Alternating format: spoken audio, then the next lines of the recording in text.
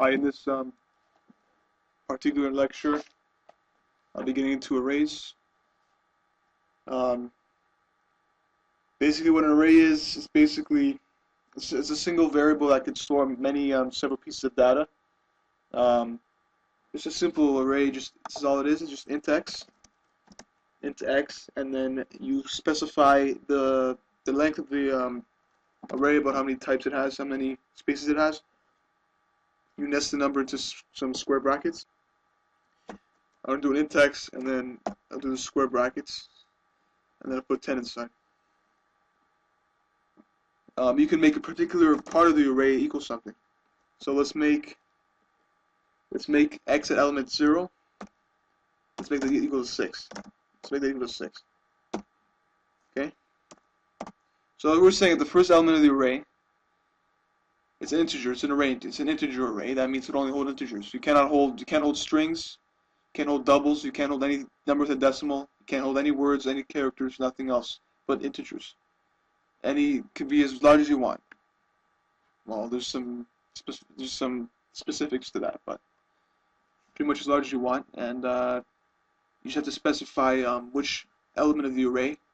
I'm starting the first element, so it's x at 0 is equal to 6. So I'm saying the first element has a value of 6. So I could actually print what this first element is. So if I do a printf, right, I do a %d, and then I put a comma, and I literally do x at 0. It'll print out 6, because it's the first element of the array, and I specified that as 6. Okay.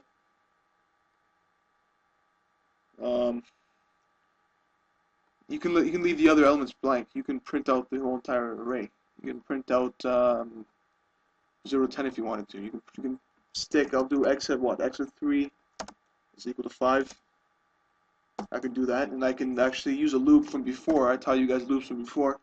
This is why a for loop is very, very easy. Very easy.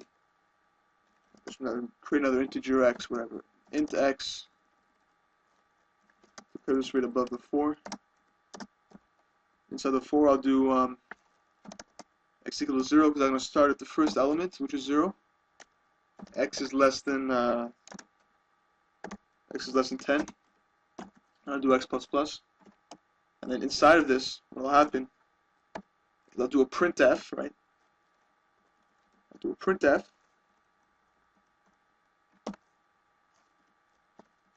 then I'll do a %d, comma, and then I'll do the, listen to this, I'll do the array, right? The array x at element x. Actually, I'll change it. Let me change it. I'll do x at element y, because I don't want you guys to screw up on this. I don't want to screw you guys up.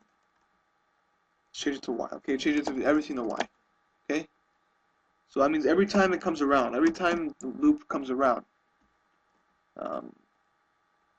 the x at element y will print. Element y first starts at 6. Well, it starts at 0, right? So that's why I specified y int y equals 0. And then I did it as long as it's less than 10, because it's going to keep adding 1 every time, and it's going to print it out. So if I run this, it'll print out my 6 and my 5.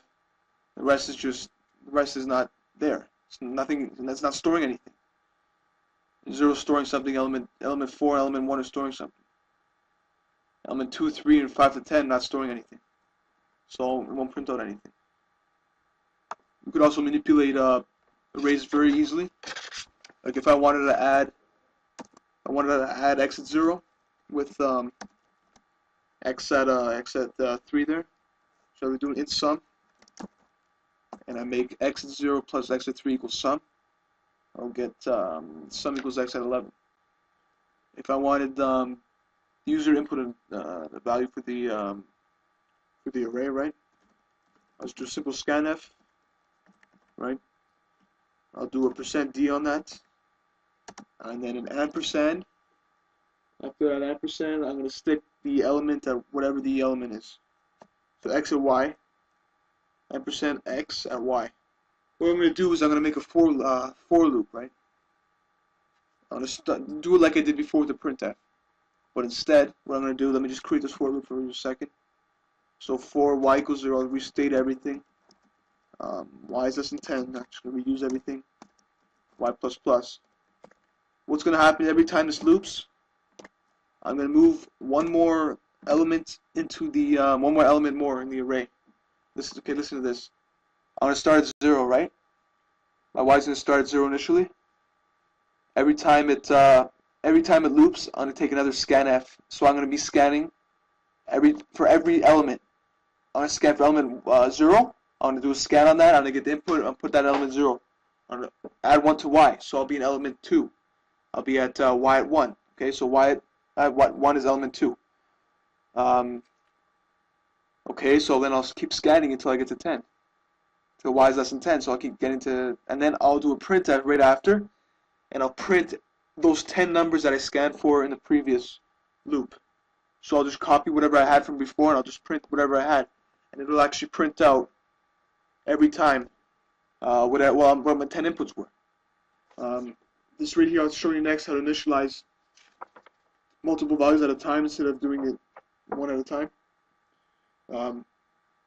Let's do this right here. I'll do an int x at 5, okay? That means it's going to have, 6 elements? And I'll make that equal to these 6 elements. So to do that all at once, you'll do an equal sign. You'll nest your French braces again. What you do is you'll do your values.